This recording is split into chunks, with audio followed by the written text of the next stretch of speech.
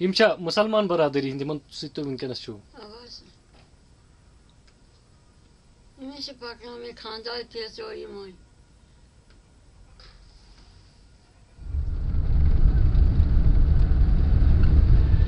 1990 में कश्मीर में हालात खराब होने की वजह से कश्मीरी पंडित कश्मीर छोड़कर यहां से चले गए।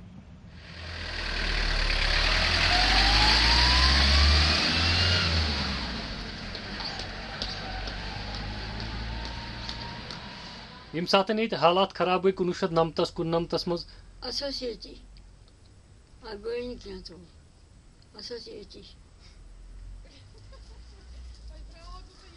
तो बाकी यम ये तुहज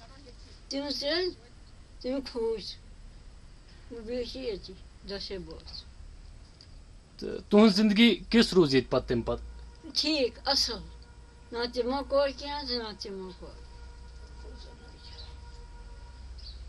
ना सतो कौन ना मैं बरने तो कोई आ ना मिलता ना आदमी सेवा करना सिता से न्याज से सोदी। मालवन कुलगाम के जानकी नाथ और उसकी बीवी रानी ने कश्मीर से जाने के बजाय यही रहने का फैसला कर लिया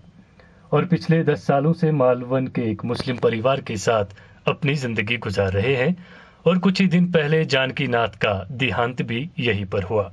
और जानकी नाथ की बीवी रानी अभी भी इसी मुस्लिम घराने में है और ये लोग भी रानी को इस मुसीबत के वक्त अपने गले से लगाए हुए हैं।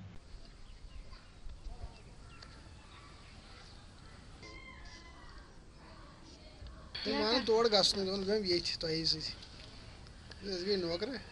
पानी मोज पे करोस खजमत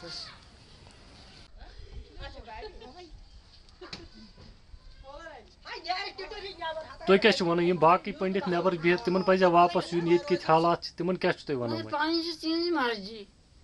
ये मर्जी चले क्या आए क्या